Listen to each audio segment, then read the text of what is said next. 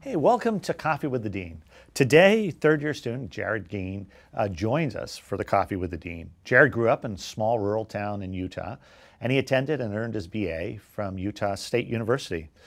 Jared, it's great to have you here, and thanks for joining us this morning for Coffee with the Dean. Yeah, thanks for having me.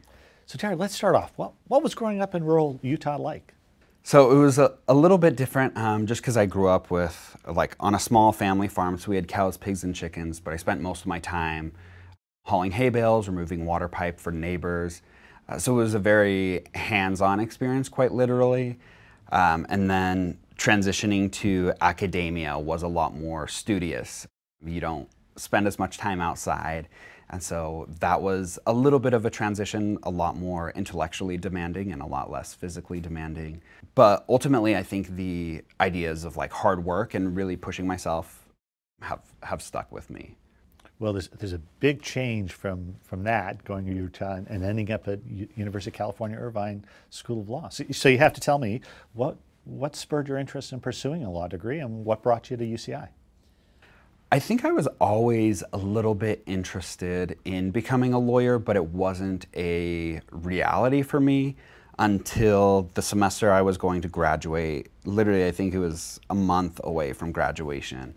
And I met with my friend's mom, and she asked me what I was doing, and she told me that she thought I would be a lawyer and went into the reasons why. And the more she talked about it, the more excited I got about it. And that's what really pushed me to start researching law schools and the LSAT and seeing what it would look like. And that's ultimately what got me into law school. You know, what I'm struck with is how much public interest and pro bono work you've done. So what kind of pro bono work are you involved with, or have you been involved with? And I know we'll have to keep that short because the resume is big. Right. And why are you so passionate about that work? It all started in undergrad. I think my sophomore year at Utah State University, when I came out as queer and really started diving into that community, is when I fell in love with public interest work. And I loved the advocacy work. And so starting into law school, I actually wanted to take a break a little bit and be like, let's just focus on school. But that didn't work. I have a problem saying no and not taking on things. I like to get really involved. So I started out with the Transgender Legal Assistance Clinic my first semester, and I'm still doing that now as a student leader. And I also did street law and Saturday Academy of Law, which are both two programs working with high school students or junior high students, teaching them various aspects of the law or just helping them throughout their curriculum. And then I've also done the spring break trips. So last year we were in Montana. Year before that was Mississippi. And so it's just been an opportunity for me to give back a little bit. That makes a lot of sense. You know, you listed a number of programs you've been involved in and some of the pro bono work you did.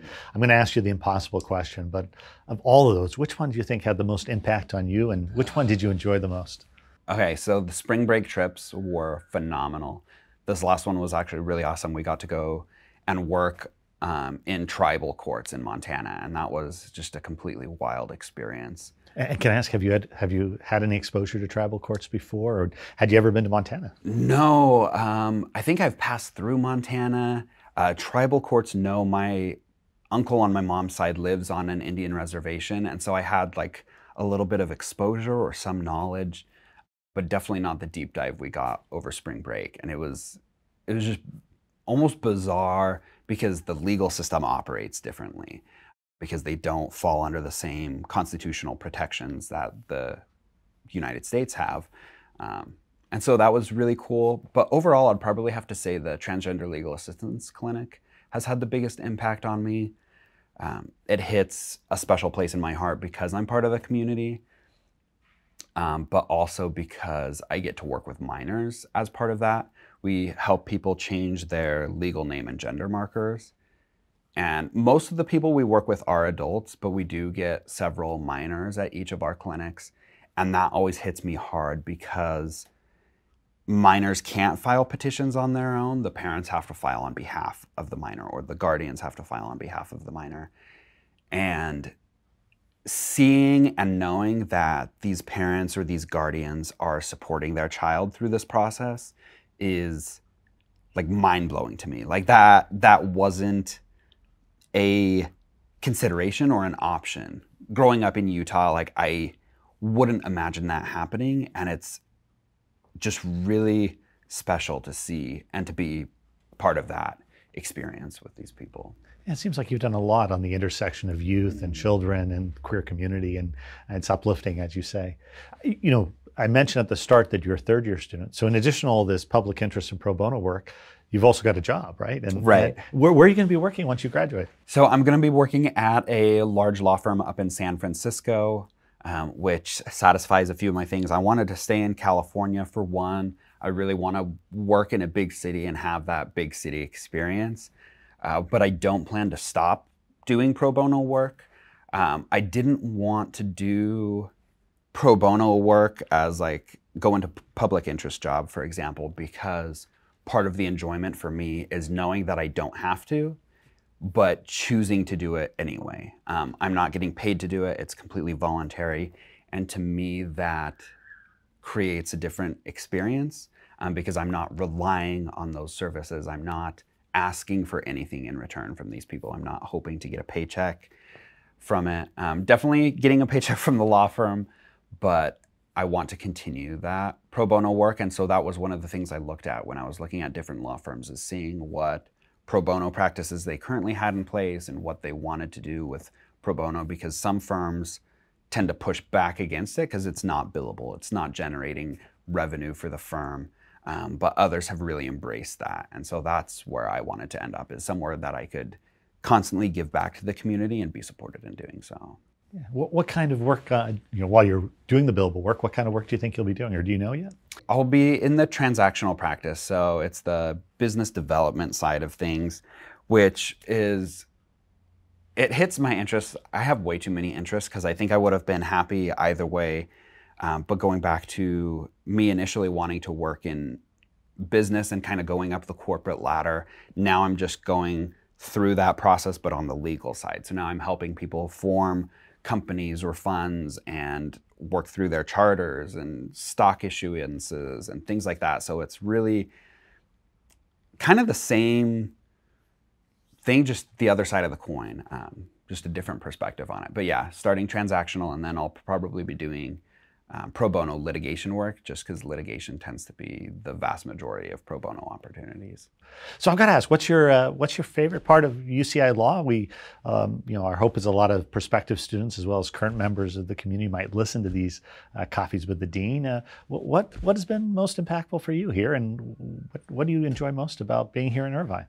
First, I would say the students. That was the thing that finalized my decision, was the environment of helping each other. I've heard a lot of cutthroat stories about law schools and how the curve can destroy friendships or connections among students, but I haven't found that to be the case, and I never wanted that to be the case. Me and my friends, like, we'll study together and encourage each other and get excited for each other when we do well. And if we do really poorly, then we're excited for everyone else because that means they did better. So that's one of the things that I really like about UCI Law. But ultimately, I would say it's the pro bono opportunities and the clinic programs. Ultimately, the chance for law students to get involved in a way that matters and in a way that they're practicing their legal skills and diving into the work with hands-on experience that a lot of people don't get at other law schools, or it becomes a competitive endeavor, whereas here there's so many pro bono programs. I think the list has over 100 projects that students can get involved in, and that's like mind-blowing to me, that we have so much support, not just at the school, but the surrounding community is also very invested. Yeah, it's amazing how much support there is. And as you say, to have more than 100 projects going on at any period of time. Jared, maybe we could end, if you were to give one piece of advice for somebody who's coming to look at UCI Law and considering law school, what would it be? I would say to lean into your passions and don't try to fight them off or ignore them, because I tried to do that all through undergrad. I tried to do that in law school. I was like, I'll just focus on the money or focus on the success or whatever, and try to push out these passionate parts of myself that want to get involved and want to help people. But it's never one. And so instead it just like makes things a little awkward as I then have to transition back and stay in that realm where I really thrive. So I'd say know yourself and know what excites you and really lean into that and see what law schools provide those opportunities to give back if that's something you're interested in, or those schools with organizations that you really care about and really support what you support. Well, Jared, it seems like you've done a great job of creating that balance. Congratulations, and looks like you got a fabulous job lined up. And thanks for all you've done for the community and for the school. Yeah, of course. Thank you. And thanks for joining me this morning on Coffee and the Dean. I hope you'll join us on the next episode of Coffee with the Dean.